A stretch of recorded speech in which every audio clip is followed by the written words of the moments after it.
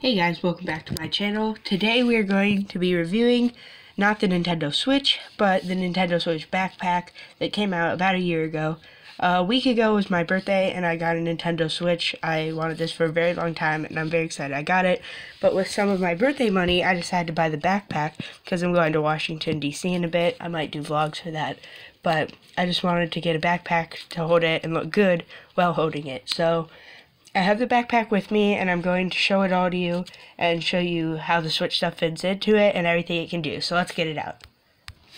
Alright, here we have the Switch backpack. It's much bigger than I expected it to be, which is good. Usually stuff is smaller than you expect it to be.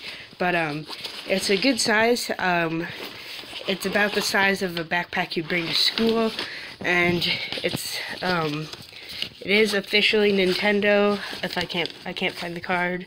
But, oh, there we go. It is officially Nintendo, and it's nice. It can hold up to 6 extra Joy-Cons, so you can have 8 in total, and you can hold your dock, Pro controller, or a Plus controller, or just the controller the Joy-Con slide into, and it's got a lot of pockets, so let's open it up, and I'll show you where everything goes. So the front pocket, if you can get it open, you see your Switch goes here, so I'll get that Switch in there to show you guys. You can easily slide your Switch in there with the Joy-Cons. Velcro it up, and then over here there's room for 6 extra Joy-Cons, or 3 sets of Joy-Cons.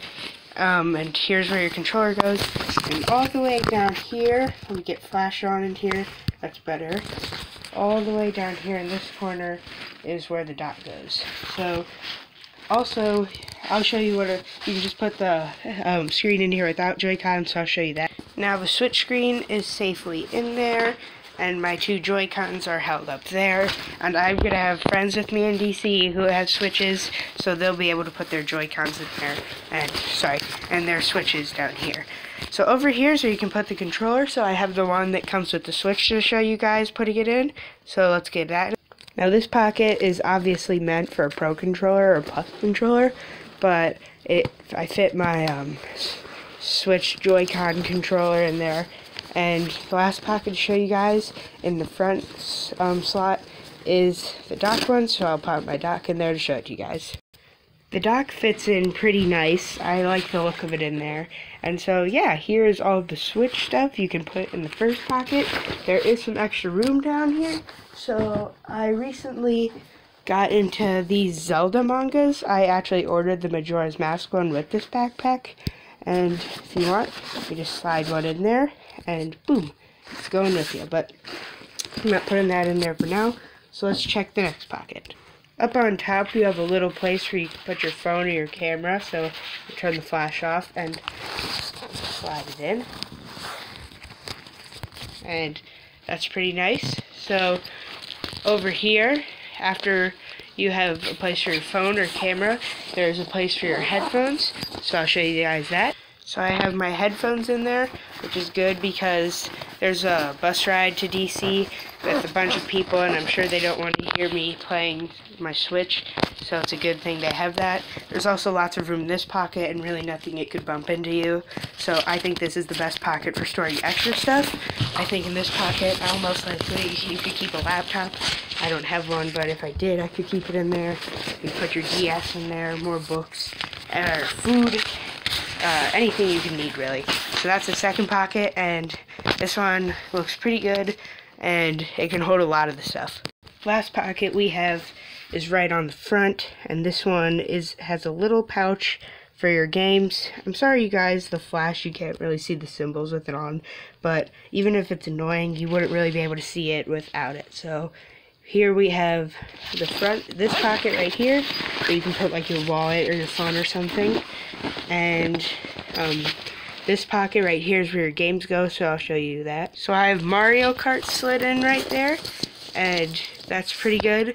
And yeah, I can probably fit a couple games in there, so that's nice. And you'll have lots of space.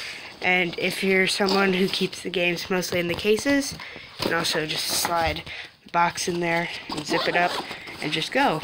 So this is the backpack with everything in it. It looks really good, and I'm glad I picked this one up. It's nice. It's usually $50. I got it. It's currently, as the time of this video is being posted, $40 on Amazon. And sorry about the flash. That's getting annoying even to me. And sorry, I got interrupted for a second. But yeah, it's really nice.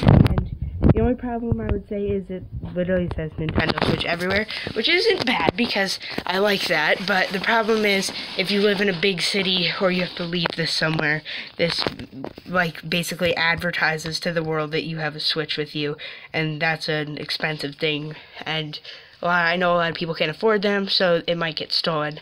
But it's a good backpack. I like it, and I recommend if you have an extra spare $50. That sounds dumb out loud, but if you do, I would pick this up if you're a big fan of the Nintendo Switch. I just got it, so I can't say I'm a hardcore fan, but it's great. I love this backpack, and I'm going to be sure to use it lots of times. So thanks for watching. Don't forget to like, comment, and subscribe. Thank you.